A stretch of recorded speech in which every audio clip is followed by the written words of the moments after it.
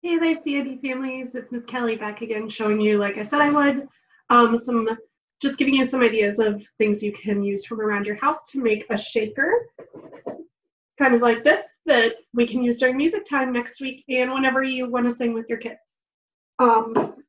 Obviously, my first suggestion would be that it's spring, and if you guys happen to have any extra plastic eggs laying around that would be for spring or Easter eggs or that kind of thing, that you could fill it with something. I'm going to show you, give you some ideas, but fill it with something and then either tape it off really well or glue it. That's the easiest way to make an egg shaker. But if you don't really have eggs laying around, or you want to use different kinds, or compare and contrast even what different materials sound like in different containers, there's a lot you can do. So this one, I just took a empty soda can and I washed and dried it out and filled it with some sunflower seeds that were in a bag of bird seed. And so that's the sound that makes. I just taped off the lid. Make sure you tape it really well because that edge can be sharp. And also, one way or another, you don't want whatever's in here to end up on your kitchen floor or your living room couch, nothing like that. This one I decorated a toilet paper tube, used of course, and then put tape on one side, filled it with oats, dried oats, which I have a large container of, so I just used a couple tablespoons. That makes a different sound. And just recognizing that I've got a couple food options here, but I'm not really wanting to use my extra dry groceries right now. I don't know about you guys, but I have some options too that aren't that as well. So being able to just talk to your kids, if you wanted to make more than one, about the different sounds that things make. I'm going to make one right now to show you real fast out of a dried and washed Gatorade bottle. And so I just decorated a piece of paper with some stars. And you can decorate right on whatever you're doing it, or you can decorate a piece of paper using stickers or markers or crayons or whatever you have, and then tape it on with whatever kind of tape that you happen to have.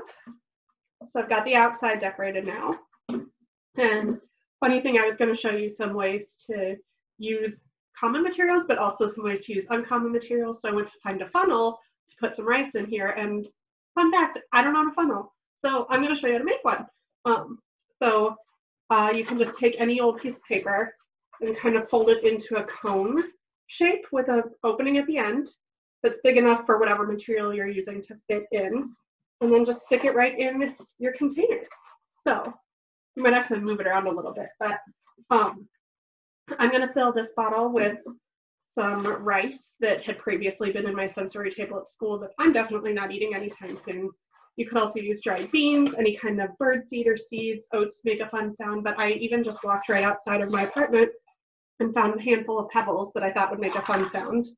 And I don't want to make a mess by trying to get these in here without a funnel, so I'm going to fold this back into the cone shape.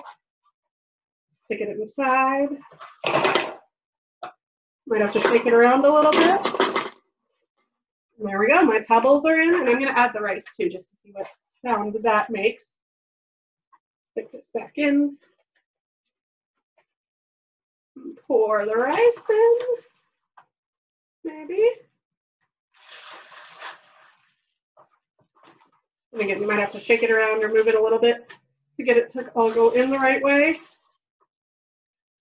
But this would be a great time to work on language with your kids, like pour and more, and having them give you directions and you giving them directions one step at a time so that they're having to listen to it. And then you put the lid back on. And I would definitely recommend gluing it. Anything that you fill a container with, I would recommend doing whatever you can to make sure that that stays shut. Because like I said, you don't want rice all over your kitchen floor or your sofa when you decide to start playing your instruments. So then you can shake it, and it works just as well as the egg shakers or natural instruments. So I hope you have fun making your shaker this week. I can't wait to see what everyone comes up with for their creation.